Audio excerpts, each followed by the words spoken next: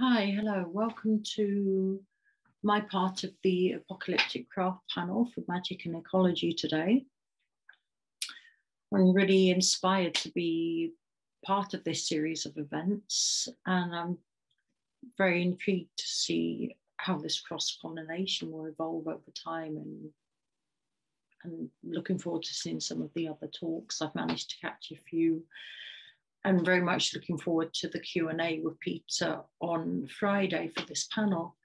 So for my part in the panel, I thought it would be quite interesting and relevant actually in this context to be focusing on my own personal experience being within the arena of witchcraft, art and ecology, seeing the craft as an energy force and looking at the importance of recognizing art as a magical tool or in itself a magical manifestation.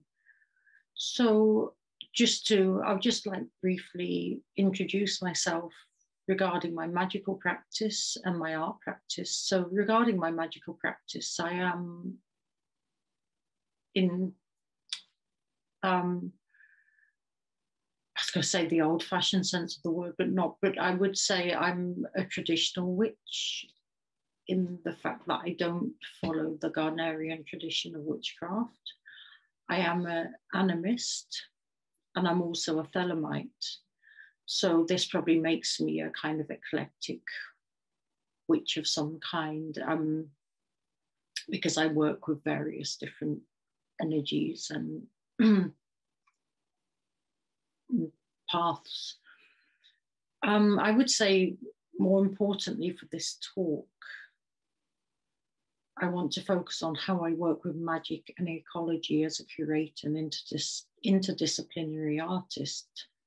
So I'm a visual artist who works across various media, mainly with object sculpture and performative rite. My rites are both public and private. And I guess then all of the paraphernalia, which is left over from the rites, I display as installation and artifacts. And I'm also keeping some kind of archive. And in that way, I see it almost as a kind of rewriting of the past and the future. Very interested in forging new mythologies for ourselves and in the use of something like the Jungian active imagination in creativity and into forging change and catharsis. So that's how I, seeing art as a magical tool and a tool for change. I think art's a very important kind of portal in that sense. I'm currently studying my MFA, Master in Fine Art, at Goldsmiths University. So it's quite interesting to see how, maybe 10 or 15 years ago, the institutions maybe wouldn't have accepted such magical thinking. And maybe they don't accept it now, but we'll see. We'll see how this evolves with my work in time. So I would say encompassing all of this with my witchcraft and my art is the fact that I come from the starting point of being within the magical body, the witch's body, and the place of the body within the cosmos and within society. And all of my work is empirical. That is experience-led research, and it comes from within, and then it becomes external rather than, I'm not saying I don't have any outside influence, but all of the outside influence is to do with my own personal interpretation. So it's a form of phenomenology. So regarding my own path and how I came to having this marriage between my art and my magical practice, it has been one which, when I look back now, it's really obvious to me, but I think at the time when I was evolving, it wasn't so obvious. So I was actually most of my 20s I was an activist. I was extremely political and radical when I was younger. I gave up eating meat when I was 12 or 13, which back in the 80s was quite rare. I was an environmental activist in my late teens, and then this continued later on in my 20s. I was also an animal rights activist and involved in other causes. And this also bled through into my personal artwork at the time. So I worked a lot as a community artist and using art as a tool for change with different minority groups in the community. So a type of art therapy I was working with quite a lot. And then I gave all this up for a while when I concentrated on my own art practice. And then it wasn't until I was living in Sweden and decided to come out of the broom closet with my art and start focusing my art practice around my magical practice, that I realized looking back that all of this was, it just gelled together so well. The fact my work was about re-enchantment and rewilding and the connection of the body to the land just made perfect sense, because that's where I've been all along. It's just I didn't have the discourse or the narrative to actually explain this. And I'm sure when I was first at art school, this wasn't something we would have been talking about either. I mean, I do remember when I studied printmaking in 2006, and I wrote my main essay on rewilding and quite a lot of work to do with Jungian archetypes. And I was actually told to drop the Jung because it was unfashionable. And then a few years later, it's all over the art scene again. So it's kind of quite interesting how things ebb and flow in what's accepted in contemporary thought and in the contemporary art scene. So actually, whilst I'm talking, I decided, because I'm much more of a visual person than a talker person, I'm going to show some slides of my work so that maybe you'll get a rough idea of what I'm doing as a visual artist. So just going to attempt a screen share here. Mm-hmm.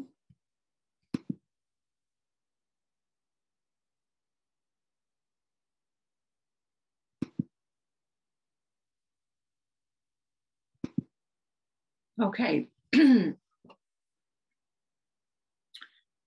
So I've talked kind of briefly about my background and how I feel this has come together, where I am now. And another reason why I think my background is very relevant to the idea of activism and apocalyptic craft is that I was involved very much with some DIY organizations, that's do it yourself, and these took the form of being underground art and music venues. And I really took this feeling of self-governance and autonomy with me into my later life, which I'm so glad I was part of those scenes, because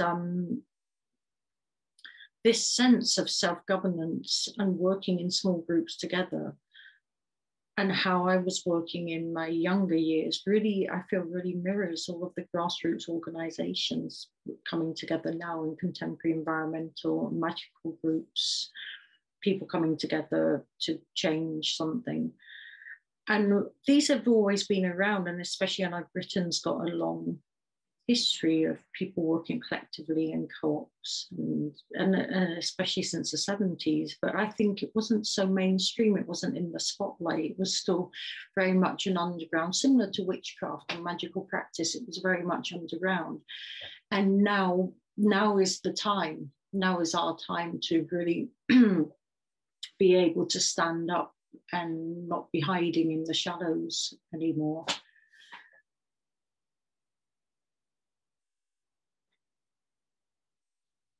So I'll just go through some of these slides.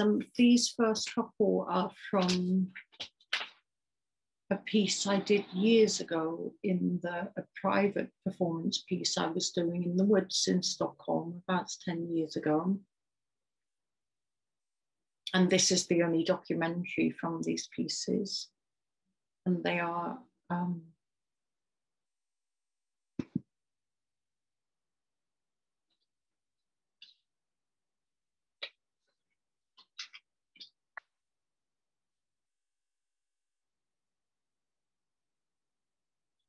this one and this one. That was the documentary.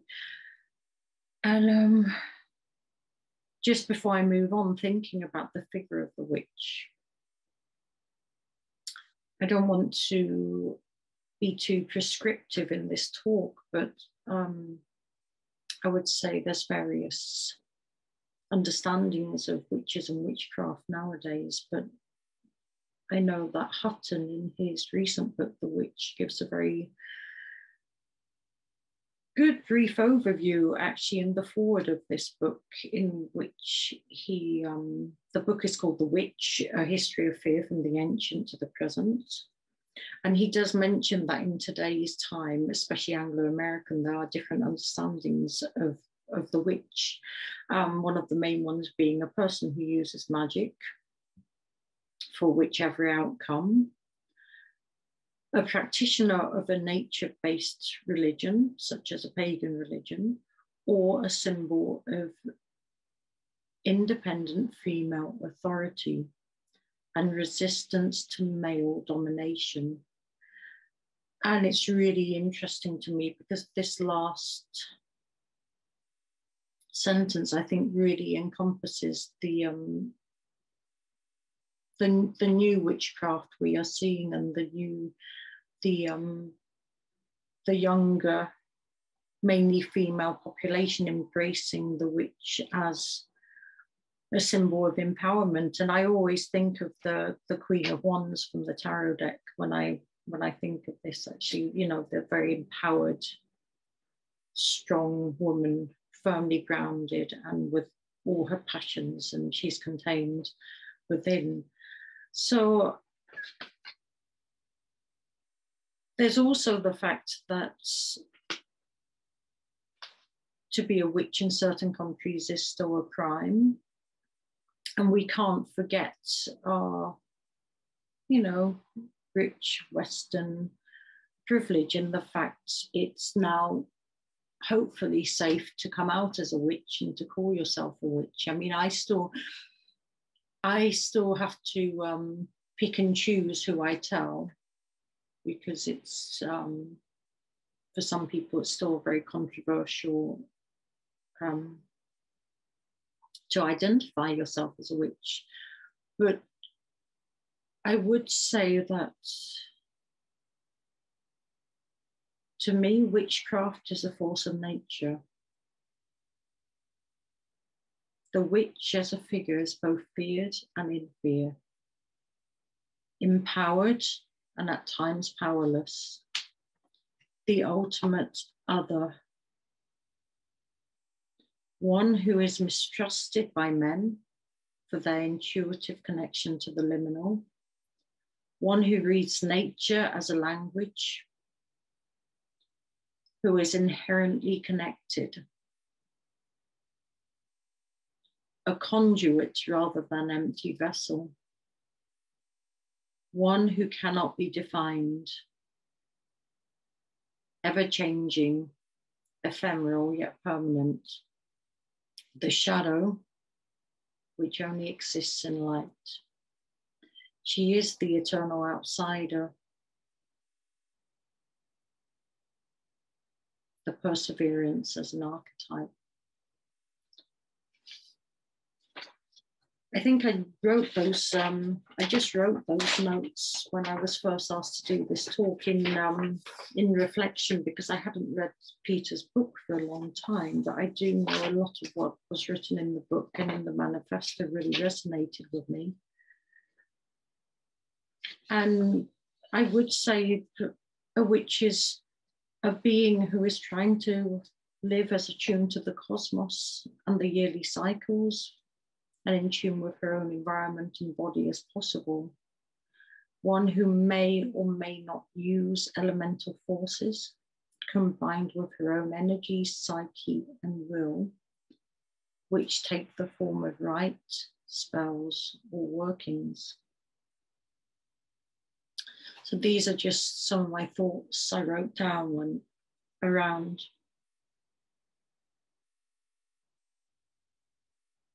not so much an explanation, but my personal view on witchcraft.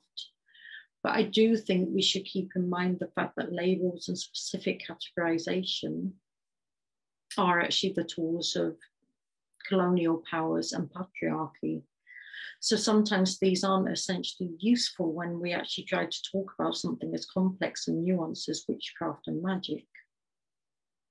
So even though I've just kind of defined witchcraft there, or my take on witchcraft, I do think if you were to narrow it down to just like one kind of archetype, you would be in danger of falling into the very methodology which instigates moral panics and witch hunts, and which could in the future be used to give validation to a pointed finger. I mean, there's one other, I mean, there's many people now who are writing about witches and witchcraft, but one other definition which I'm very, which I was very drawn to, is from Silvia Federici, who says in her book from 2004, Caliban and the Witch,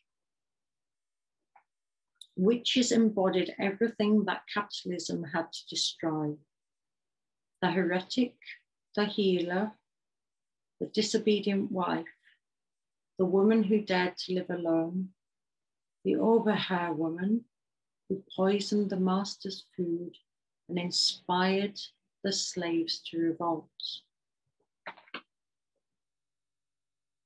So this goes in tune with some of the other definitions of the fact the witch is the woman who was feared, the outsider, the woman who was feared for her innate powers and craft. And I think the stronger we become and the more we embrace our witchhood, the more we are to be feared, but as a force for good.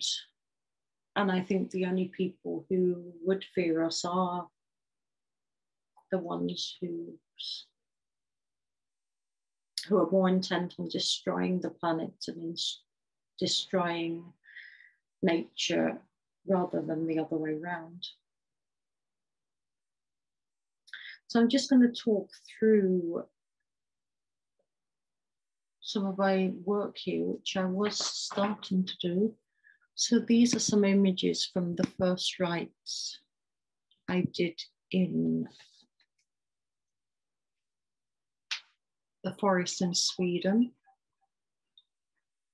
where I was looking at land as territory and the body as territory, and looking at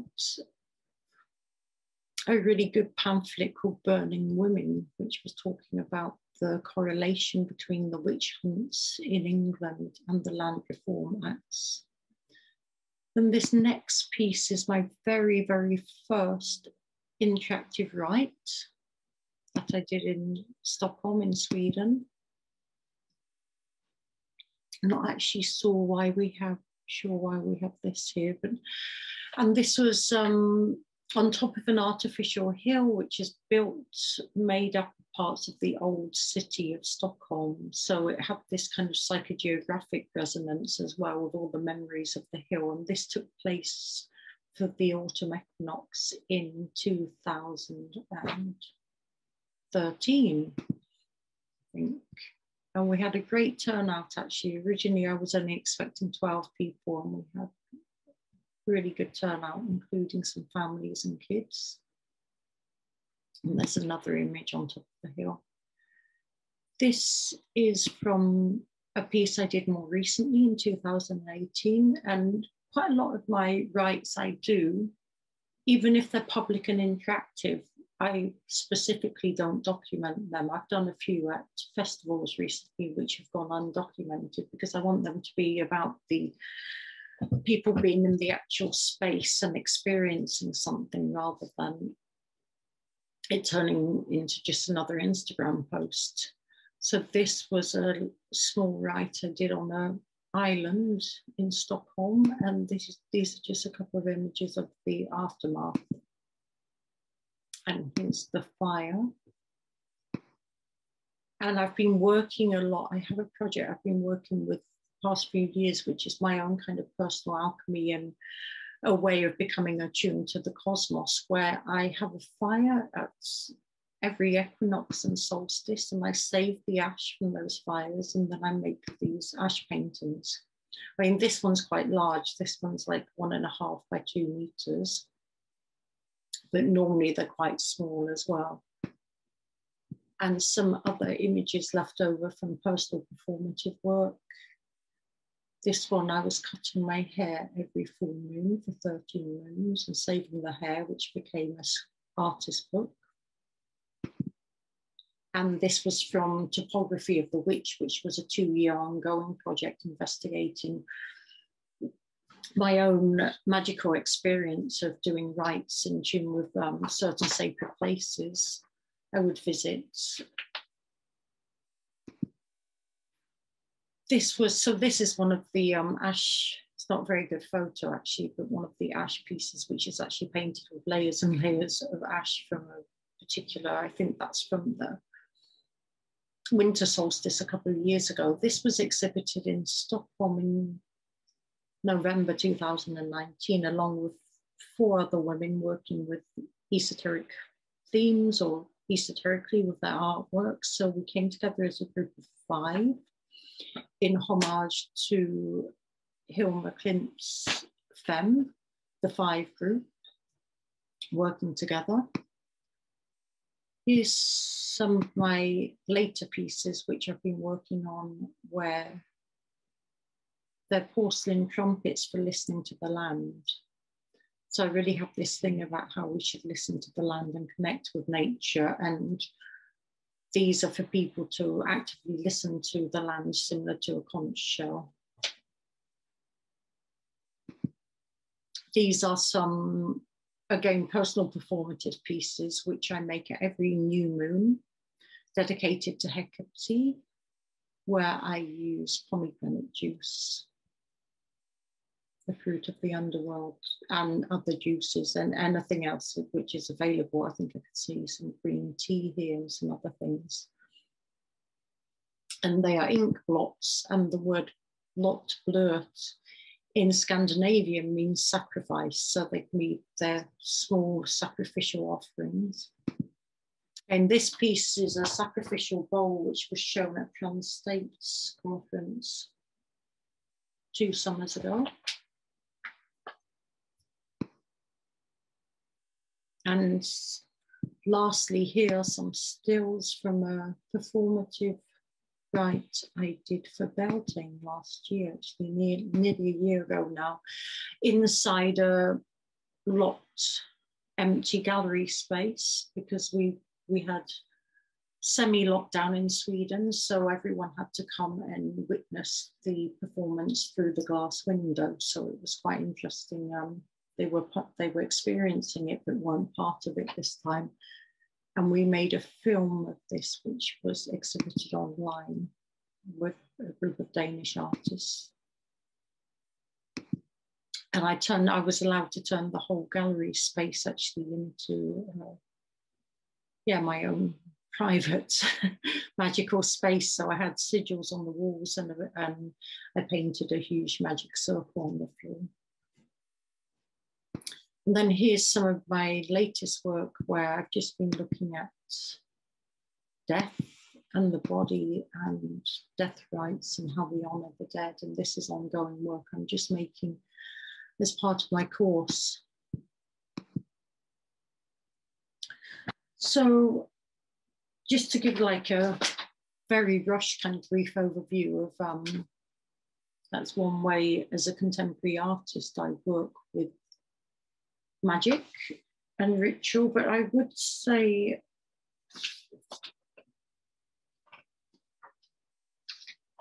one thing I really did want to emphasize was the fact this isn't just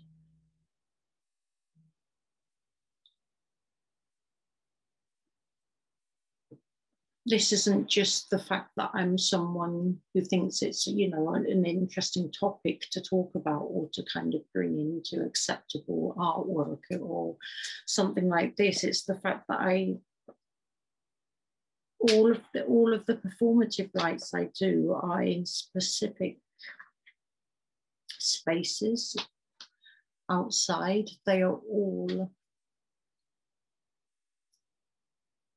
consequential in the fact that I hope the people taking part will go away with this experience and it will affect how they look at nature and look at place. So I'm very much into cultivating the idea of, if we talk about rewilding, the fact it can work on a very, very small scale, and the scale of rewilding yourself, but then rewilding in connection to spaces which may have been overlooked, green space in the city or the hinterland, the liminal, the heterotopic space in the city, which may, you know, we don't all live in this, in the north of Sweden, where you've got all these beautiful open spaces.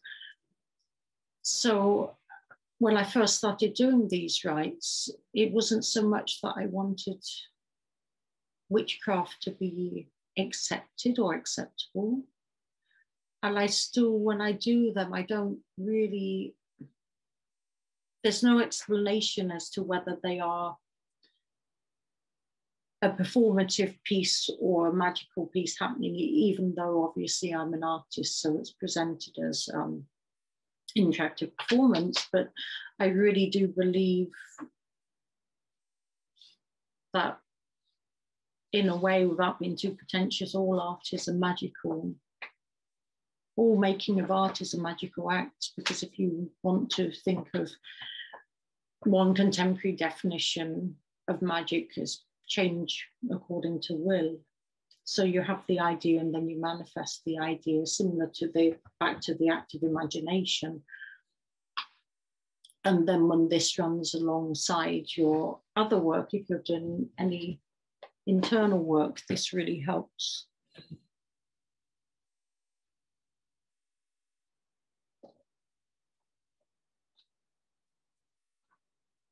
So I really wanted to actually talk more about rewilding, but I am conscious of the fact I may be running out of time. I do really want to emphasize the fact when I talk about rewilding and nature, I'm not talking about some romanticized Eden of yore or anything. I'm talking about how we can move forward as a future for the best for our planet and animal kin and for the human race. And I do, if we're talking apocalyptic craft, I think we have to actually, there has to be some seismic shift. We have to be subverting more. We have to really be opening up, and we have to be recognizing that this force is here. This force is with us. The force isn't going to go away. The craft isn't going to go away. The lineage has survived for so long, and we're, you know, and we're having this, regardless of the arguments for or against the populism of witchcraft, we are having this amazing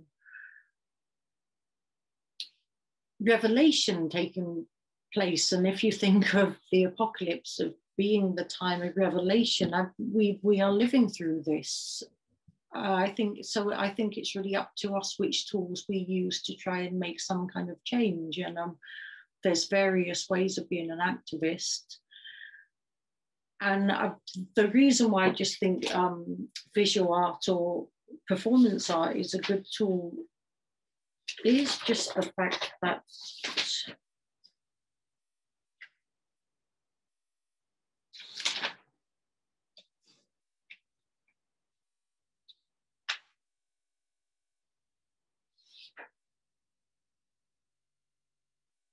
I would say is just the fact that the visual language there isn't a right and wrong, and there isn't a right and wrong way of understanding it or of interpreting. And I know there's a lot of fear and anxiety around art, but also it's very emotive and it's very immediate, and it has this very emotive kind of instinctual effect when people engage with artwork, which maybe words don't have the same, or the facts don't have the same, and contemporary science doesn't have the same effect. And art has this kind of allowance. You're allowed to, you're not seen as, you aren't the psychologist, or you're not the scientist, or you're not the physicist, or you're not the, you're actually allowed to, similar to the chaos magician, actually you're allowed to bring disparate ideas together and present them in a different form, and then see where they go, and it really allows for an opening up and a new way of thinking. So I think this is why art's, I would argue in a way, obviously, as an artist, it's the ultimate portal or gateway to change. And there's other people who have written and talked a lot about art, the blending of art and the occult and the culture. And we had quite a few speakers at my conference the other year in Stockholm. And I know people like Carl Abrahamsson have written a lot about this amazing marriage between art and the occult. And I think it's very strong. It's definitely an apocalyptic craft. And long may it continue. Just as my leaving the last words, which aren't actually my words, I want to say one thing which did really strike me when I first read Apocalyptic Witchcraft, Peter's book, was the manifesto. And I love manifestos, obviously being an artist, and the manifesto really struck a chord. And the first line, I think, in itself is powerful, and just is kind of where I think we're at now. I still think, I haven't seen his talk yet. He may have moved on, but this is totally where I'm at with my witchcraft and my need to act and make some kind of change, because the first line of the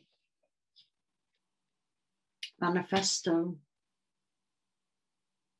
if the land is poisoned, then witchcraft must respond.